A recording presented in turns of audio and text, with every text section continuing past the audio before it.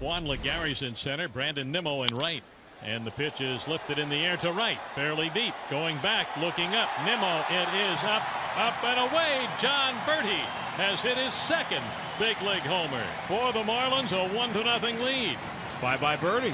His first inning leadoff home run. Nice way to start this ball game after the big outburst last night. But you know that there is a fire that burns in him, and he's got himself 3 strikeouts already, that he's raring to come back. Got on and missed. He strikes out Frazier.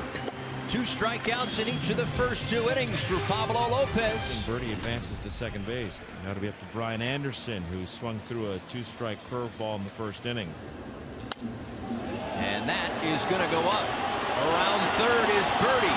The throw from right field, not in time. It's a ribby single for Brian Anderson, and a 2-0 lead for Miami. 2-2. Swing and a miss, strike 3. An awkward swing, too, from Prado. I was not expecting the pitch that he got from Steven Matz. And Prado is struck out here. It was a curveball from Matz. He's missed in off the plate. And it's a purpose pitch, 0-2 right there. Also, there you go. Down. Good breaking ball. He is, when he keeps that breaking ball down, which he has in this start. 6 strikeouts for Steven. Scheduled day off on Monday as the team will travel to Detroit, and Lopez comes through with a base hit. Alfaro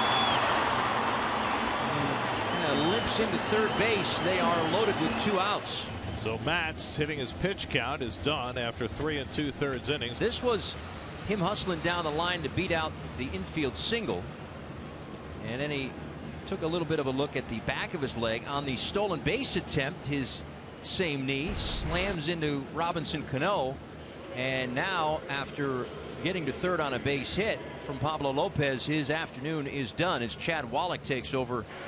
Hopefully that will not be anything long term.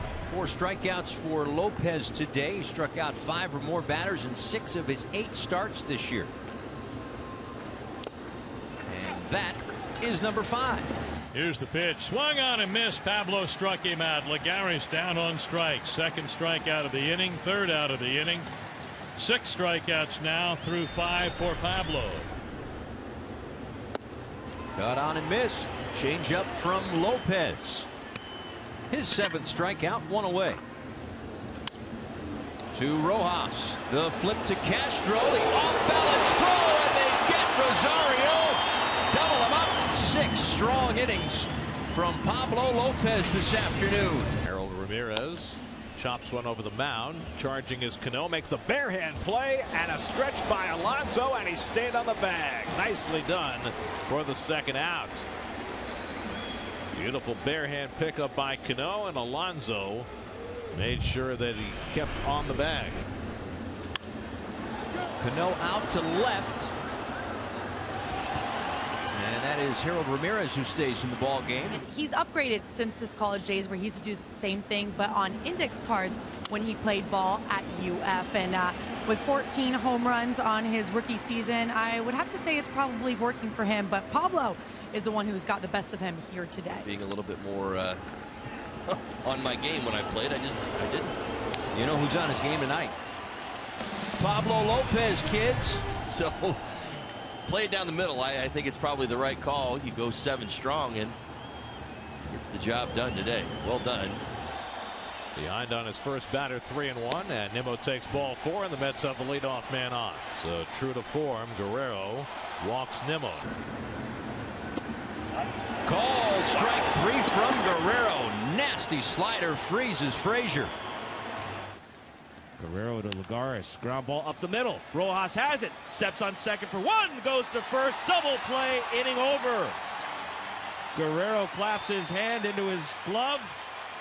And the Marlins are through 8 with a 1-hit shutout over the Mets. They lead it 2-0. Usually it's a swing and a miss.